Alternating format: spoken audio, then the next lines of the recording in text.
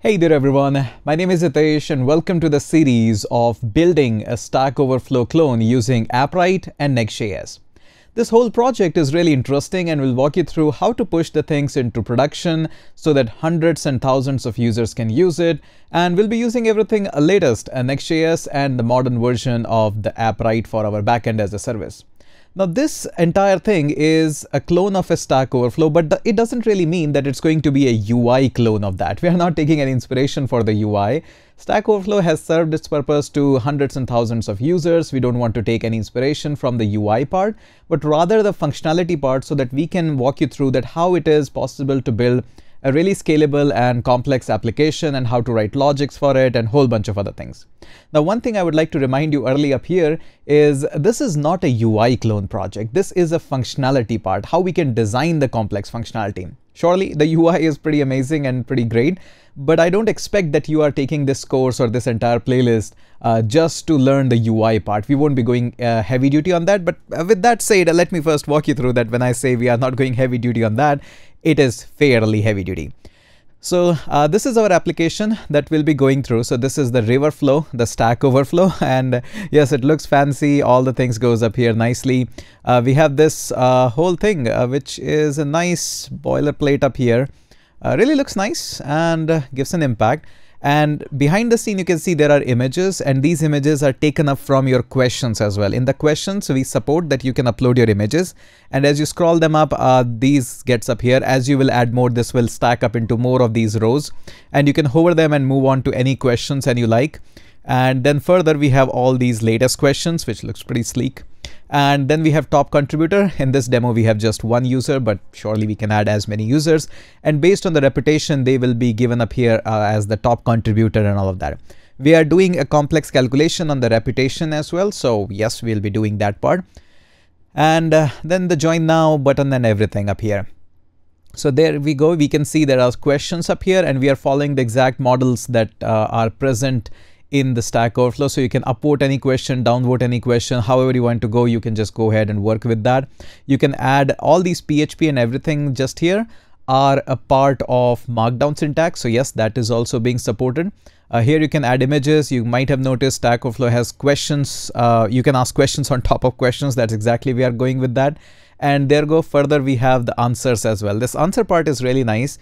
This actually go ahead and support all of the markdown syntax. So test answer. So we can just go ahead and use the lines like that.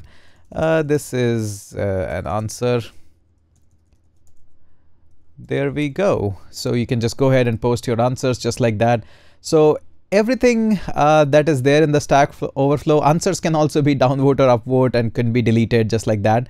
And we obviously have login and authentication, and Stack Overflow supports sorry, not Stack Overflow. The Appwrite supports all the authentication. This is the project that we have built.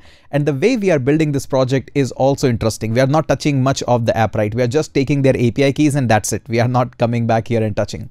In case you want to add more of these features on the authentication, Appwrite supports everything up here. Did I just saw Notion there? Yeah. So Notion supports Google Login and Google Log. I don't know. These open source projects can go a little bit crazy. Like, who would be using the Notion login, but still it's there. Anyways, so we won't be needing much from this. We won't be creating manual databases by coming up here. No, it's all going to be set up and spin up via our code base. We are not touching anything inside this. We are just using it. And rest of all the things are actually going up into our code base. We are going through that. And inside this, we have a profiles management up here. We have how many questions are being asked, reputation, the answers being given. You can see all the questions that you have asked. You can also see answers or upvotes that you have made. So all these questions and everything, we are tracking all these things.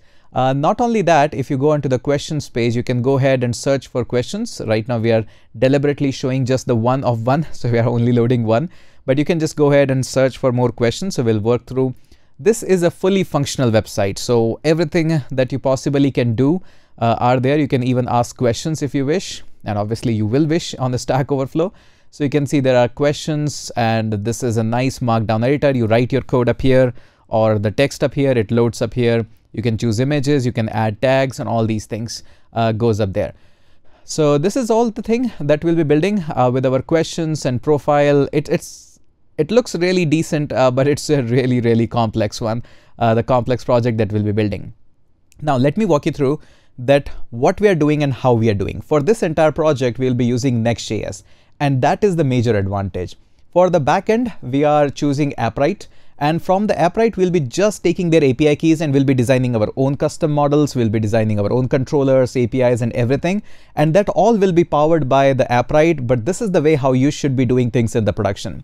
Of course, it's not possible, and of course it's doable, but it's not feasible in a big large-scale production app. You go up here and you manually design each of these collections and what data to come up in the collection. So what we'll be doing here is we'll be spinning it up all through the code, and that's possible via the Node Appwrite, so it works flawlessly in the backend. So we'll be going with that. Now for the state management, we'll be using Zustand. I thought it's a really nice and a tiny library so that we can teach you about the Zustand state management in the Next.js. It's going to be pretty lightweight. I'll leave enough room so that you can grow and learn on your own. There are not too many concepts in the Zustand. There is a little bit of the immer concept, little bit of the hydration concept, and that's it. We'll be going through with that. And in case you are very much impressed with the UI that we are building, going to be building this one and framer motions and whatnot, no, as I said, no, you should not be watching this video just for the UI part. You should be watching it for the functional part. Anybody can design these UI in the modern world because we are also dependent on the open source libraries. One of them is Magic UI, which has a lot of components and will be dependent on that. So you can see some of them, and some of them, by the way, on the home page are also there, which we are using. For example, this is the one that we are using for the reputation. You can go ahead and use any one of them. Pretty straightforward, pretty simple. So we have this God circle, so you can go ahead and have the God circle, interactive cloud icons, something like that. So yes, it's pretty standard, pretty going through with this, that how we are using. So in case you are here just to see that how these UIs are being designed, hey, go ahead, you can do this on your own. You don't need to watch me for that. And another library which we are a little bit dependent on is a Certainty UI. Again, a great UI library just like the Magic UI, and we'll be dependent on that. We'll be just bringing in the component from here and we'll be copy pasting that. So there is nothing much. We'll be using a little bit of the confetti as well. As soon as the user posts a question, we'll be showering up some of the confetti. It looks good, and we'll teach you a little bit about how to use a third-party package. It's a pretty popular one. If you look at this one, it's a pretty decently popular package, but it's just all fun that we'll be using through. Apart from this cloud we'll be using, and we'll be using a little bit of the markdown editors. So this is going to be our markdown editor of the choice. There are plethora of them available in the market, but this is our choice for this one. So time to time, I'll be walking you through that how we are designing, what we are designing, and how a flow should be. Now, the best part about this entire series is going to be how repeatable this is. Once you understand the concept of building this Stack Overflow clone, because there is so much moving parts into this one, posting questions, then comments, then upvotes can happen on the question, on the answers as well, and a whole lot of other places upvotes can happen. So this will teach you how to design a really complex database within by using the Appwrite, and can write your own controllers and functionality with the help of Appwrite. So I think after watching this, you can pretty much nail down any project, any freelancing work that you have. We're using the latest of the Next.js. In case Next.js updates or something, it's not going to bother us. We'll be focusing so much on the foundational part of that. Zustand is a pretty much nice library, but feel free to inject any other if you wish to have, but it's going to be a pretty fun project that will. So that's the brief overview of what we're building, how we are building, and what should be your mindset about it. So that's it. That's pretty much it. From the next video onwards, the videos are going to be decently long enough. And from the next video onwards, we'll set up our projects, we'll set up our Appwrite project, and we'll walk you through all the details of that. So that's it for this one. Let's catch up in the next video.